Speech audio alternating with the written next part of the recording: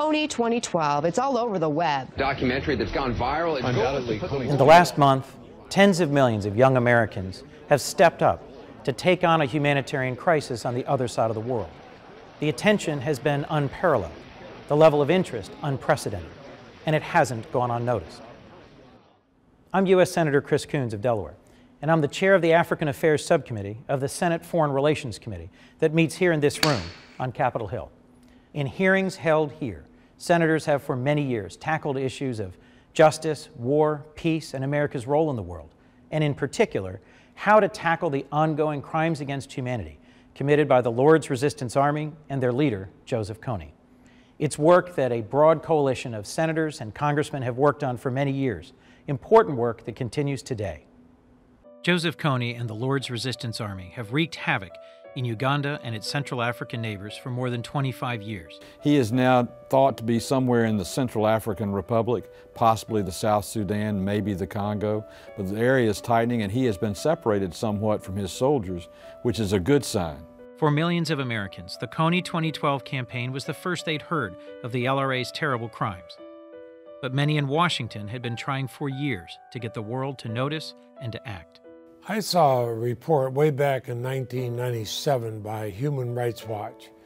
It talked about the abduction of children by a heavily armed Ugandan rebel group called the Lord's Resistance Army.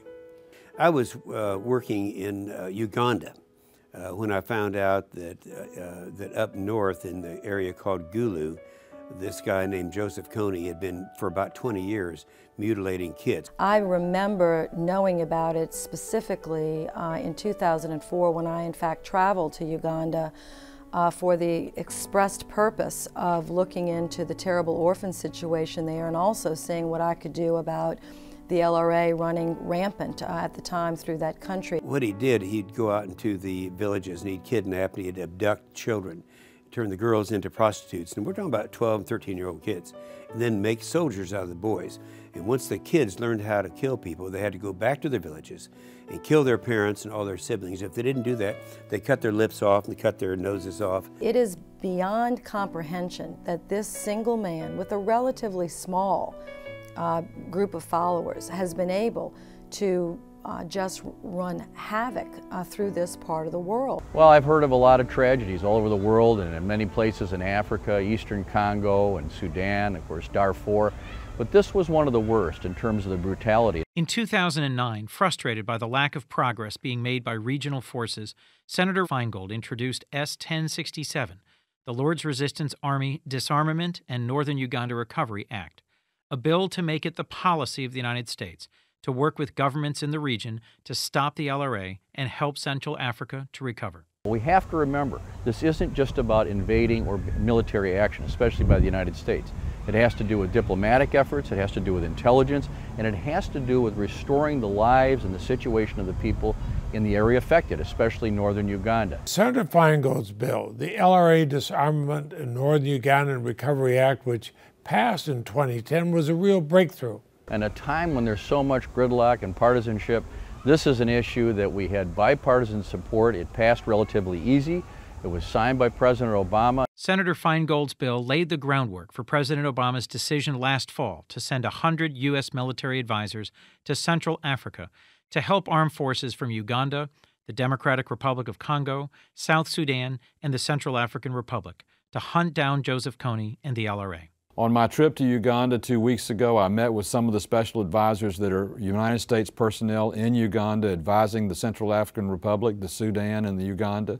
They're adding a great bit of ability to the troops over there and a great bit of intelligence. We are currently working with the Defense Department, the State Department, other agencies to try to figure out what we can do and how we can be more effective. And we're going to continue to work with the State Department and others in an effort to provide the focus on this issue. It may take time. You have to understand the area where he is thought to be is a densely vegetative foliage. It's very hard. There are no roads, there are no telephone poles, there are no lights at night. He's separated himself from a lot of his followers, so tracking him is difficult. They're getting very, very close. Hopefully, this will be the year.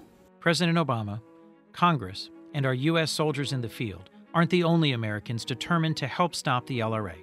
The Kony 2012 campaign has inspired millions of young people to get involved in a humanitarian cause for the first time. Things that I heard about in 1997, finally the rest of the world's hearing about them.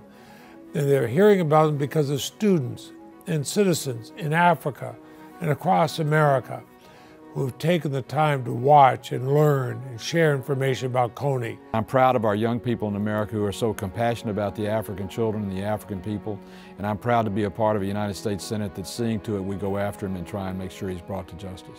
Last month, we introduced a resolution in the Senate, S-Res 402. In it, we condemned Joseph Kony and the Lord's Resistance Army for their horrific crimes against humanity. We can all work to help victims of war rebuild their lives. We can all work to bring the perpetrators of atrocities to justice. And we can all work to help make the world a better place. We can stop Joseph Kony and the LRA. We just need to keep at it, and we need to keep working together. There are so many people who are joining together now that he is literally on the run. I believe we can stop Joseph Kony if we focus on it intently, and we are in the Foreign Relations Committee increasingly going to up our level of that focus. We're going to provide visibility to this issue. We're going to try to push countries and push our own government into recognizing that we have to commit more. It's only a matter of time. Stopping Kony and the LRA is a mission that has deep bipartisan support in the Senate, in the House of Representatives, and in Washington. Our challenge now is sustaining that support. That's where you come in. There's no country on the face of the planet that allows people as much freedom of choice and as much opportunity to go make a difference. Please, stay informed, be engaged. Help make sure that we finish the job, that we find Joseph Kony, that we remove him from the battlefield, that we bring him to justice, and that we commit to the ongoing work of healing the communities, the young people, the families who've been hurt by the crimes of this terrible man and his horrific group. And remember, there's so much more we can and should do in Africa and around the world to promote American values. We welcome your voice, we're listening to your concerns, and we look forward to working together.